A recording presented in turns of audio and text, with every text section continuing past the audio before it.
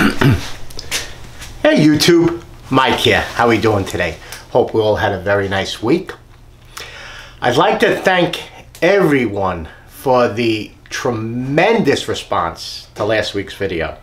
I think it's one of my best videos for response, comments, and the amount of subscribes that I got in 1 week. I think I got over 100. I'm glad it was very helpful to all of you out there. So let's just jump right into part 2. The little mock-up here, actually on the Renai Guys tankless display board, which worked out perfectly. Just a little demo of a piping arrangement. We're going to simulate this right here is the actual vacuum. And that's your down feed that's going to go into the impeller housing. So this is what we're going to ground the unit to, and I'll go over a couple of different options with that.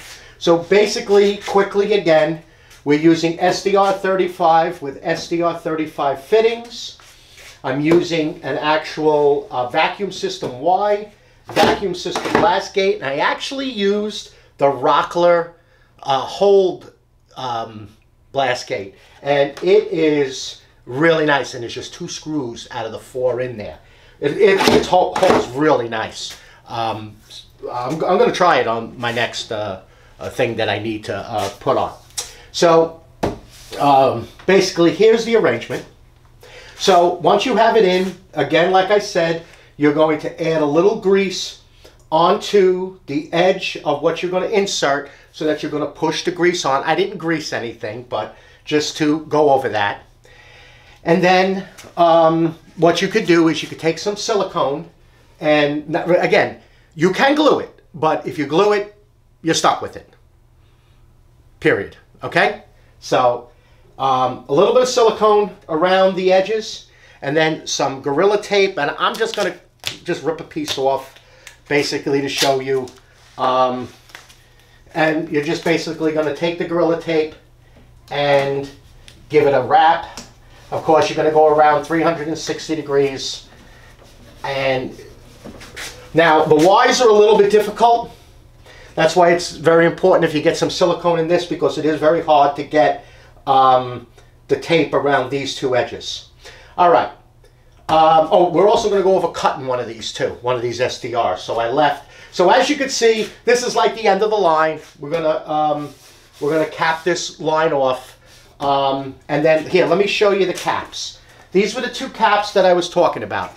This is a 4-inch Fernco cap. This is a 3-inch Fernco cap. Now, the 4-inch Fernco cap will fit perfectly over the hub. So let's just say I can do this. Let's just say this was your, we got a good, yeah. Let's just say this is what you want to leave for future. So the Fernco cap will fit right over this. You know, you got to give a little bit of persuasion, but as you can see, it goes right over it. Then you just tighten up the gear clamp. You can add some tape to it, and there you go. Now you have a future outlet. You don't need to cut a Y in. And then to remove it, I mean, you just persuade it back and forth a little bit, and it'll come off. If you happen to buy these black fittings that are made for the vacuum system, a 3-inch Fernco cap. So this is the actual hub of the black fitting. So each one is the same, whether it would be an elbow, a 45, a Y, or the blast gate. A 3-inch will fit inside of the fitting. So just say, for argument's sake, you had a 45 here. Now, you're not going to do it with the SDR. It won't fit. The 4-inch will fit. But you can add, and that's what I have up there. It's inside. That's my last for future use. So it'll go inside. And then, again, tape it. And then it's very simple just to pull right out. So it's a 3-inch or a 4-inch Fernco neoprene cap. And this one, of course, each one comes with a gear clamp. This one I took off because you don't need it for that. Okay. Oh, and let me just show you what I talked about, those J hooks. Now, I did not have any 4-inch and neither did the supply house. So let's just make believe this is the 4-inch pipe, 4-inch SDR. So basically these J-hooks, as you can see, they have multiple holes in the front and on the side, comes with 2 serrated nails, and basically all you're doing is clipping them on. And now that, of course, picture, 10 feet. 10 feet, you want to have hangers every 7 feet. And you also want to put a hanger at least on either side of a fitting to give this. So you're bringing this up, you put your last, you put your fitting on. Of course, you're going to put straps and hangers going down for your branch, for your blast gate. Then you're going to continue. You may have more Ys. Put another clamp here, at least within a foot. It'll give this Y stability. So here is those J-hooks. Picture them up against the wall. Picture them going along your joists. A little bit of pitch. String a line. Put a line level on it. Just give it a slight pitch. Put these up so that the actual string is touching the bottom. And then each one is now perfect with a tad bit of pitch back towards wherever the direction of the vacuum system is. Okay, so that's these. All right. Oh, and those for your ask. Here's my cigar today. All right. So we have our system, our piping in. You have all your blast gates in. You have all your fittings sealed. So now what you want to do is you want to ground this. Now, if you end up going out to buy a grounding kit, or you can buy a roll 100, 500 feet, this is 18 AWG, American wire gauge. It's stranded, and I think there's 6 strands. All right? It's what I had left over. I think I bought 100 feet of it, and I used probably 50 feet on my system here. So that's it. Number 18, they don't have 17, but then really you're going to get 18, 16, 14, and so on and so forth. But 18 is really the best. Stranded, not solid. You want more of a surface, so there's more strands for the anti-static. Basically, what you're doing with these is you're making mini lightning rods that are going to transfer the static electricity back to the housing of the vacuum, and then the vacuum is already grounded, and then the static electricity will be dissipated to your earth ground in your house or your shop. Off your panel, you have a ground going out somewhere in the ground, copper rod, 6 feet down, and that's where it'll end up going. So, what are you going to do? Well, basically, you want to start here. I like to start on the end. Okay, so let's just say we're going to start right here on the end, but I'm going to start about right here because we're going to cut. Well, you know what? Let's cut this now. Let's just cut it and get it over with. All right, so here, let's just get that camera like this. Let me just show you how easy this is to cut with a Sawzall.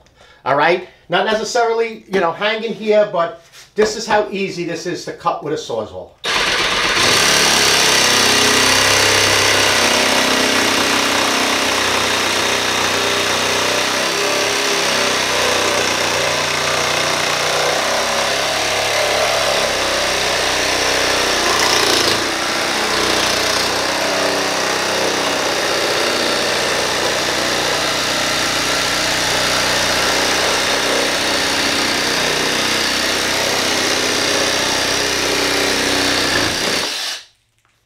Voila. 12-volt Milwaukee Sawzall. Then my fingers are used to this. Just get the stuff off of it. Grab your knife.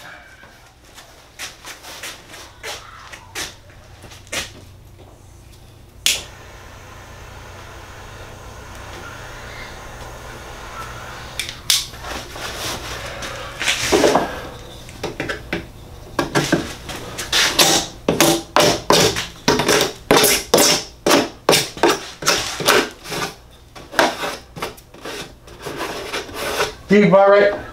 And in this case, if you want to, you can use a regular SDR cap over it. A 4-inch gem cap will fit, but there is a lot of slop in it. So probably $1.75. Put your cap on the end of it. All right. So now let's just put a little tape on that so we don't lose it.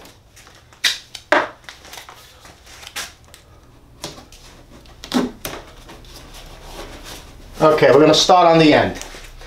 First thing I'm taking is a 3/32 drill bit. And I'm going to start right on the end. I'm going to drill into the cap.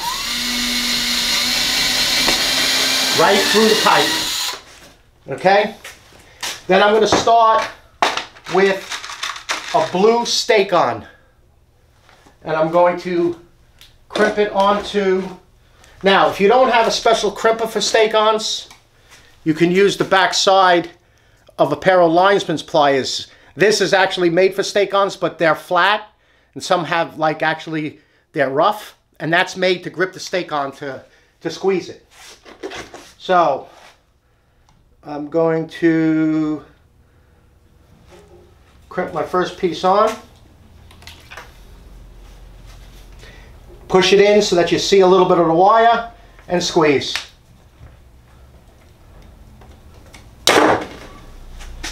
Okay, I'm using a number 6 screw. That's about 5/8 of an inch, because you just want that screw to protrude a little bit into the pipe. I mean, it's not, again, it's not sewer pipe. It's not going to matter if for some reason you got a little bit more of the screw in there, but it will matter. And I got a mess here of wire, so let me just figure this out here. So we're not belaboring this a little bit. Okay, so take my screwdriver.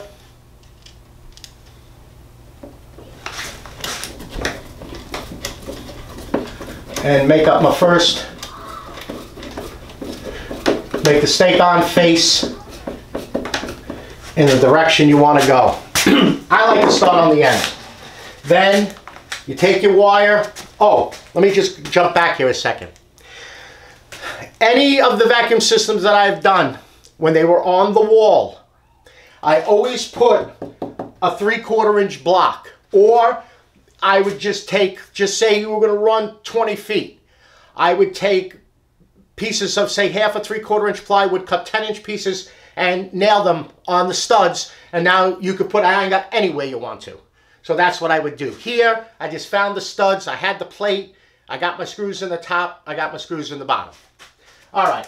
Also, with it off the wall, it's very easy to fish the wire behind it. Okay, you want to start wrapping it.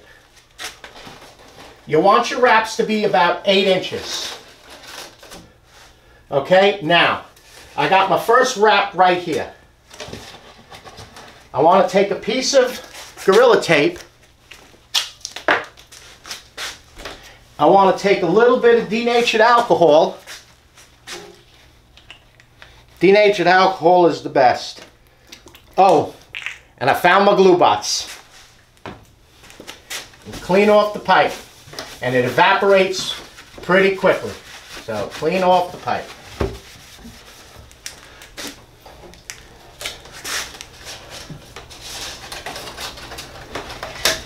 So I got my first turn right there.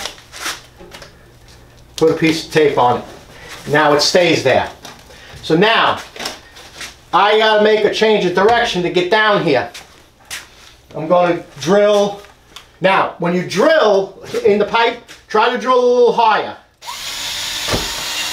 Okay? And then drill in the side here. Right through the pipe and right through the blast gate. Okay, you want to take a screw. You want to put the screw in here. Get it in there. Because what you want to do is you want to wrap it, go down and wrap it around.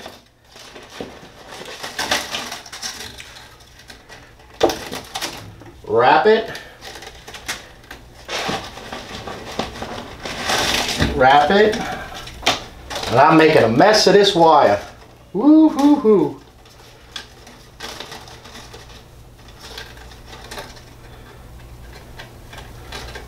Yeah, I think I got enough. I'm making a big mess of this wire. Give me a second here.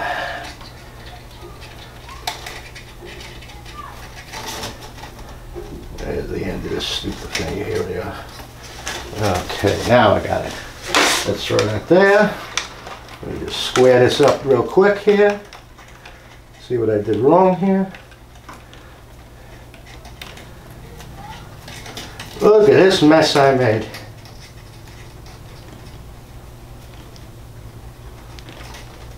I gotta cut it anyway, so I might as well just cut it and start with it. All right, so now I'm down here. Get an idea of where your blast gate is. Cut just a little bit more. Take another stake on. Of course, take out the wire. Take another stake on. Now put a little bit more through because you're going to cut it. You're going to cut that sticking out. Another screw and screwdriver.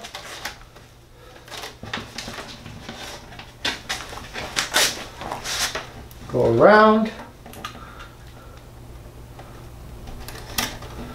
And, oh, I lost it.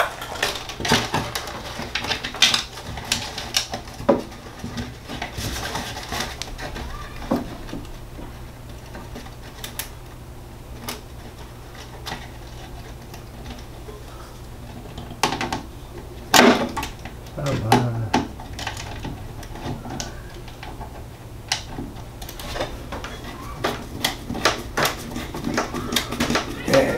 All the way in, and you'll feel it sticking through right in there. See, the black table goes without a problem. All right, now take your other end of the wire, cut off the squirrel's nest that you put there, and then wrap it around this screw. Now you can use wire nuts if you want to. You can make a, actually, if you notice I did it backwards. You want to go in the direction that you're going to be making up. You can use stake-ons if you wanted to.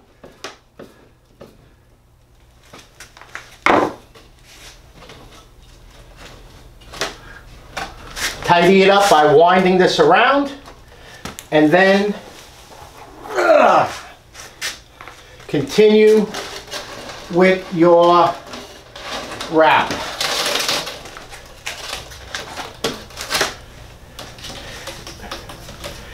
Now, as you can see, I have a screw hole right there. Take another screw, and I kind of did a little test to see how it was going to go in. They go in fine. Come back around, wrap it, wrap, wrap, wrap. You're going to keep going. Now, we're going to just hold that on with some tape.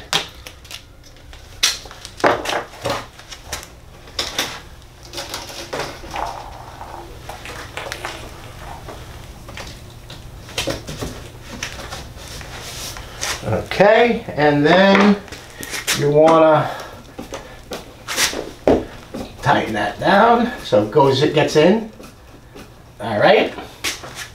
Now, so now you get what I'm doing. You're wrapping all the way around. You want to try to get these wraps about at least 8 inches apart, a little bit closer, not a problem. All right, now the connection here. You're going to go down to where the motor impeller housing, intake. There's bolts around the intake. You could remove one of those bolts, excuse me, and depending on what manufacturer, what size unit you have, you should be able to get a stake-on in there. You can also scrape off a little paint and use a stake-on to ground it. What I like to do, and you probably will find some of these on the more expensive vacuum systems. It's a grounding lug. So basically, let me grab a screwdriver here. It's got a 1/4 20. This one, I only have one size, but they make them in used sizes. It's got a 1/4 20 hole.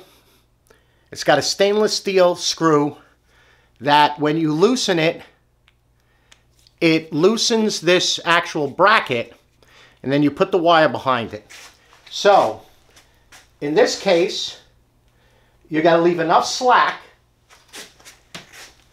So let's just say we're going to leave that much slack for now.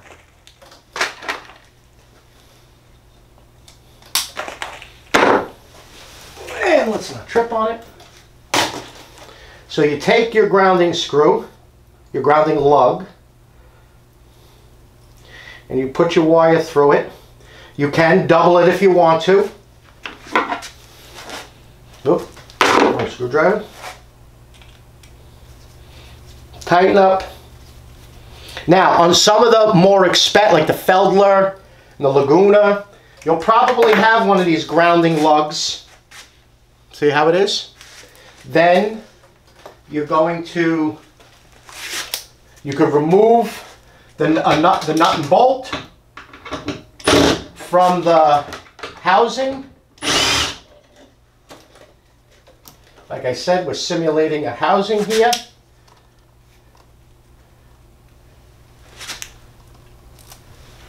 And you're going to replace that. To tidy it up, just wrap it back around. Now, you're going to say, well, when are you going to move the machine to do the maintenance on it? Well, you can just slap it through and just leave it hanging there. Mine's in the corner. But what you can purchase is these stake-ons that are male and female plugs. So you can put your wire in there. So basically, you're going to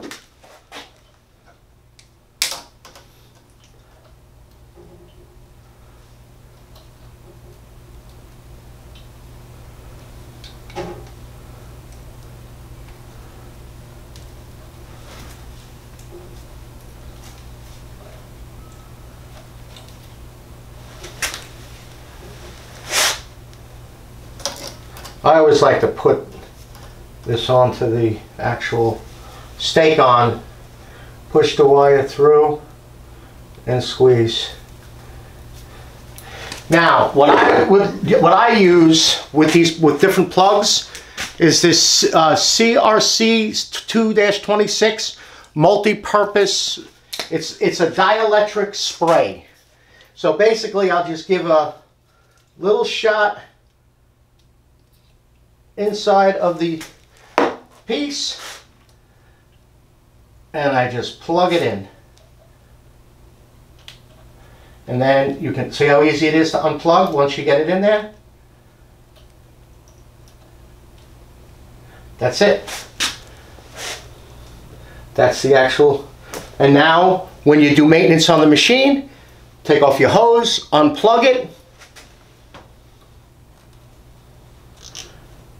Oh, there we go. Pull the two halves apart, and of course, you know, you're gonna, before it goes in, you're gonna actually have, it's gonna be wound down the hose that goes in.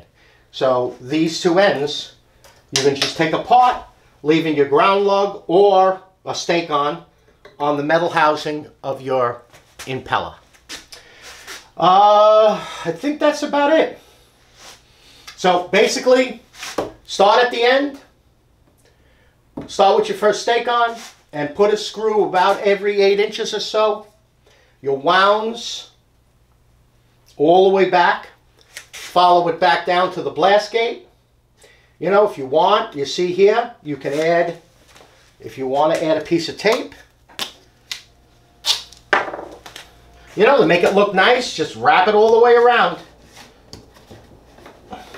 Remember, it's the static electricity that's building up inside that gets picked up by the screws as a grounding rod and then sent back to the machine, back to earth ground. And that's it. All right, YouTube. I hope this was helpful.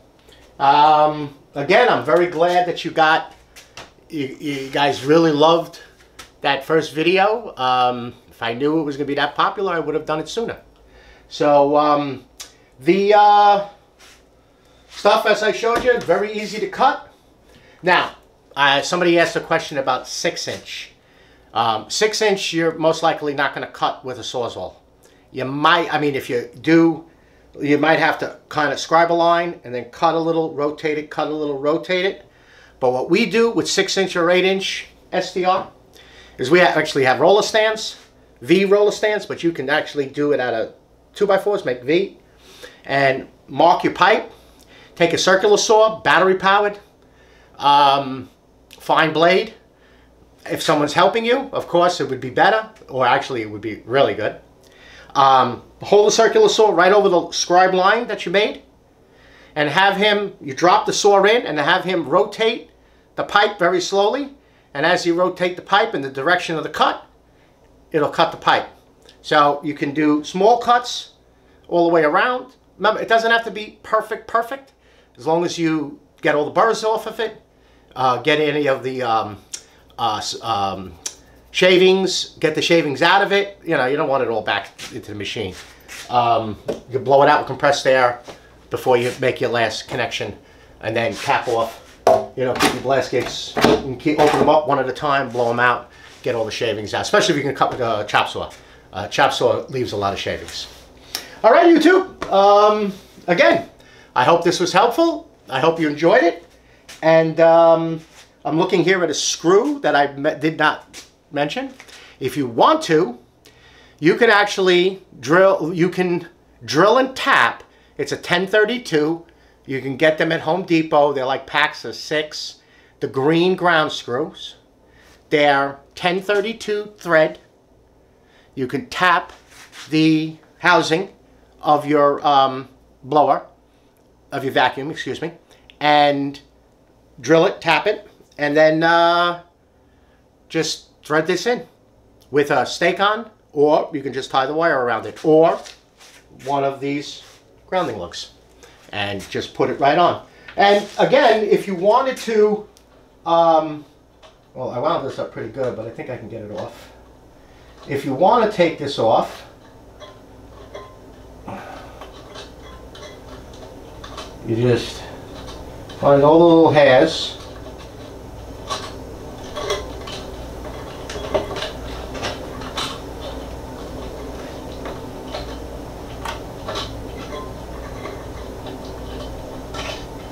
There we go. And then take your screwdriver, loosen the screw, and just pull it right out. That's it. And then you can just wind it back up again, and it'll be ready to insert it back into there when you're done. Just remember, this is loose. If it turns 90 degrees, it will fall off. All right, YouTube. My email will be below in the descriptions. If you want a Mike's Woodshop sticker, again, send those questions. I'll be more than happy to answer them. Just send it to me. Send me your mailing address, and I'll send you a sticker. Alrighty. Again, if you like the video, please subscribe. Or if you like the channel, please subscribe. And again, thank you for all of the subscribes, all the likes, and all the comments. You all have a nice weekend, and I will see you on the next video. Bye-bye now.